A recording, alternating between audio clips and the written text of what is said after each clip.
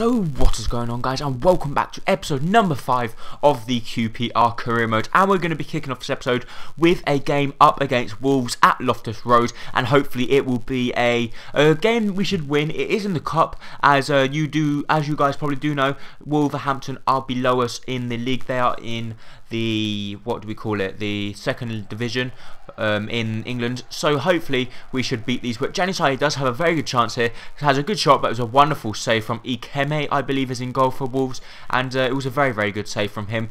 Cranchard tries to get the missing header there, or the picking up the missing pieces, but unfortunately it was another comfortable save for Ikeme. But there, a wonderful save from Hoilett in the last few minutes of the game, and it went into extra time.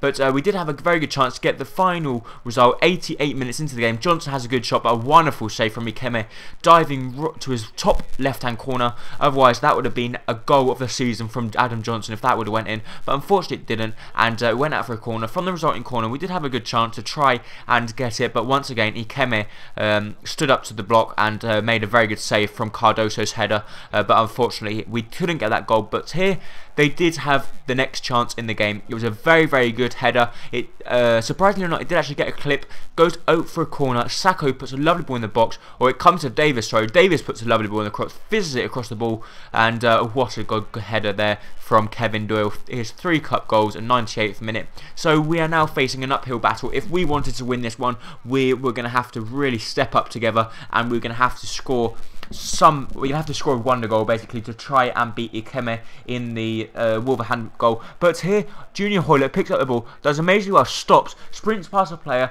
and Junior Hoilett, what a fantastic goal from Junior Hoilett.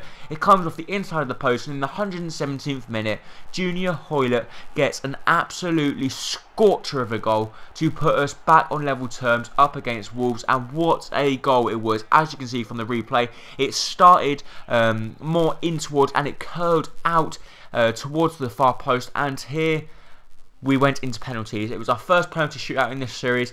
Nico Cranchar, the first person to step up for us, and of course Nico Cranchar is going to convert, but I was a little bit risky there. I thought the keeper had saved it, but thankfully for me he didn't get a good enough, strong enough hand on it, and the ball did then creep into the back of the net. But they scored a pretty easy goal straight down the middle as Hoilett went to the right hand side.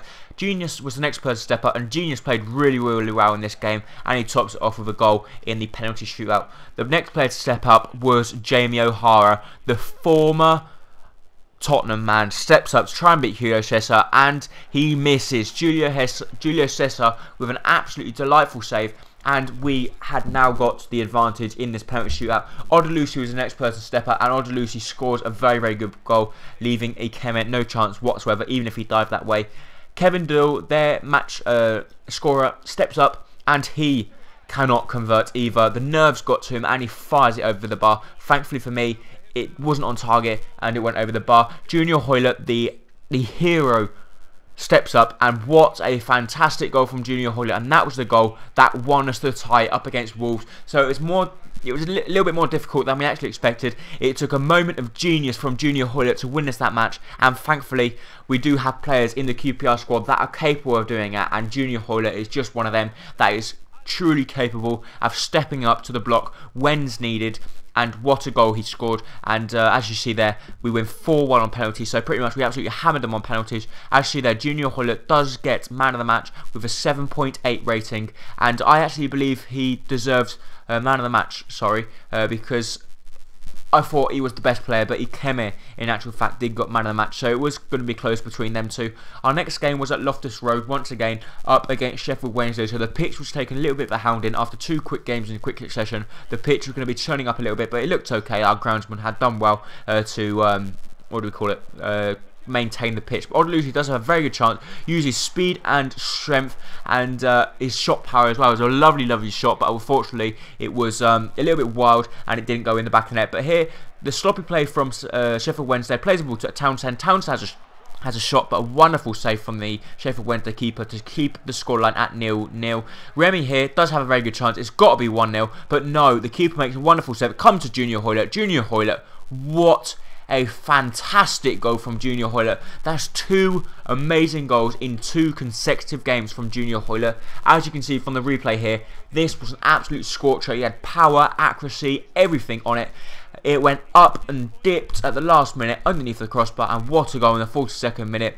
And that was the only goal of the game. So Junior Hoilett done it again for me. He scored to get us back on level terms to take its penalties against Wolves. He then scored the winning penalty up against Wolves. He's now scored the winning goal up against Sheffield Wednesday. This time Anua gets man of the match, but Junior Hoilett once again getting a very good rating, and we do get an email from Nathan Ake there saying that he's very happy about the amount of playing time that I'm giving him, and that's always good to see when a player comes to you saying that he's happy with the amount of playing time he's getting. And Nathan Ake's not the best player in my squad. He's probably one of the worst rated players in my squad, but Nathan Ake is one of those players that I think I prefer to play Nathan Ake than Cardoso, because Cardoso is 61 rated and Dunn is 73 rated, but Dunn is extremely slow, and you need a player like Cardoso alongside him, otherwise it just won't work. But here Charlie Austin has a wonderful header. It was a good save, and Charlie Austin rises above I can't remember the team's name. I think it's Dagenham.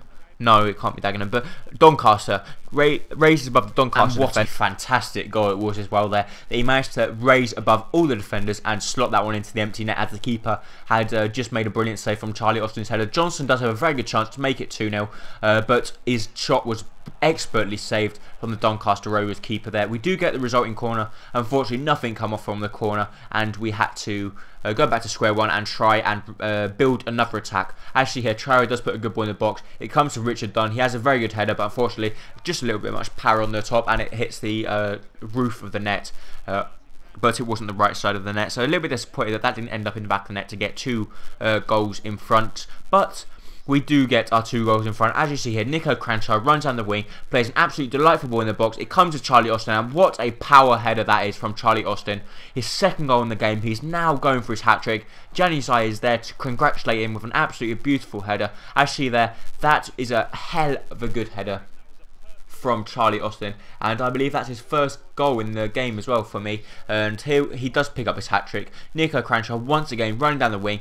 What a delightful ball from Nico Cranshaw. Comes Charlie Austin. What a delightful header. So he scored 3 goals from headers, a hat-trick from headers, and what a fantastic goal it was as well. Charlie Austin within 39 minutes had got a hat-trick for the club, and it is, I really do like scoring hat-tricks because it just gives that little bit of a boost to the team, especially when you're not on the high. We haven't been performing as well as expected recently, and I was very disappointed that we didn't win.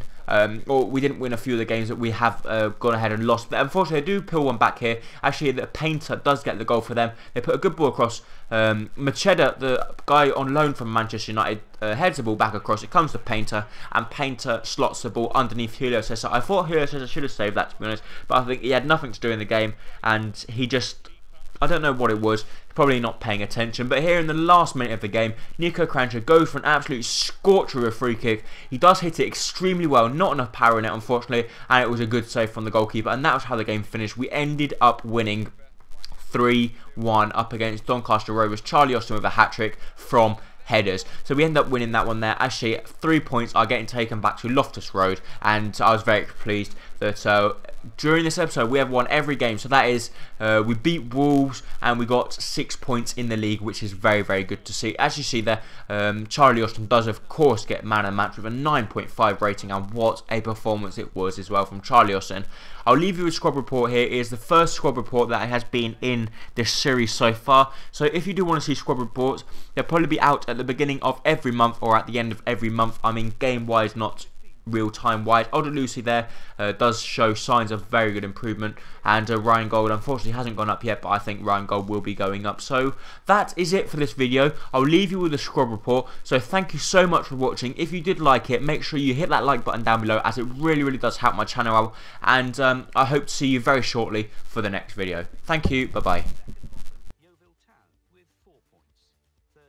Doncaster Rovers with 4 points. 4th bottom, Millwall with 4 points. 5th bottom, Charlton Athletic with 5 points.